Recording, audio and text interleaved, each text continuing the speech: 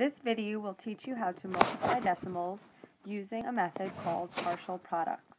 Partial products allows you to break a decimal into its whole number and decimal part, and then multiply the parts to find the full product. Let's take a look at 9/10 times 3 and 2/10. First, you need to set up a diagram as I have below. We are going to first start with the number 9/10 and separate it into its whole number and decimal parts. The whole number is 0 because there is no whole number in this number. The decimal portion is 9/10. We write it with the 0 and the decimal because if you just wrote 9, you would forget what place value you were talking about. Next, let's look at the number 3 and 2/10. When we break up 3 and 2/10 into its whole and decimal, we put the whole number first, 3, and then we put our decimal, 2/10. Again, don't just write 2, make sure you have 0 and 2/10 written as a decimal point, so that way you can remember what place value you're working with. Now it's time for us to multiply. First, I want you to multiply the 3 and the 0. The 3 and the 0 meet together in this box.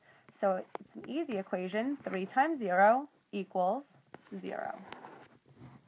We've filled in our number for this box.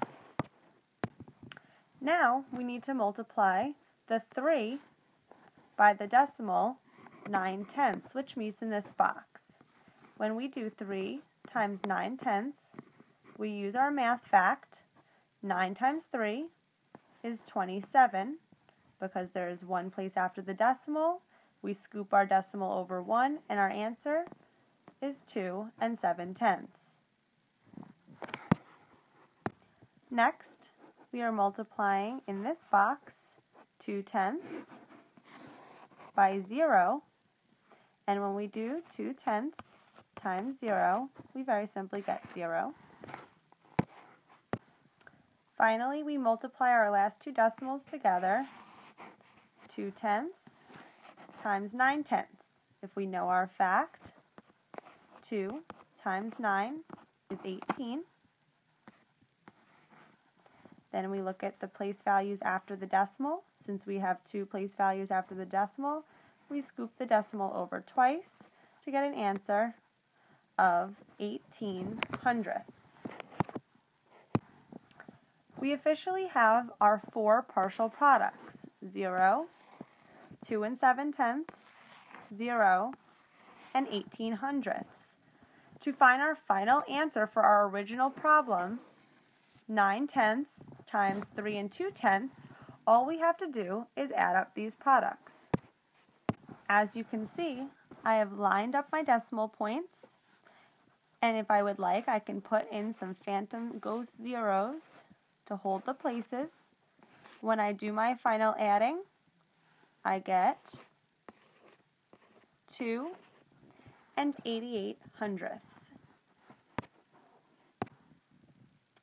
I'm not done yet. I have my answer, 2 88/100. Now I need to check. If I do some rounding, I know that 9/10 is equal to about 1 whole. I know that 3 and 2/10 is equal to about 3 wholes.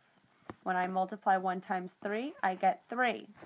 If I take a look at my two answers, my original answer and my estimated answer, I can see that they're very, very close to each other, showing me that my answer of 2 88/100 is correct. This is how you multiply decimals using the partial products method.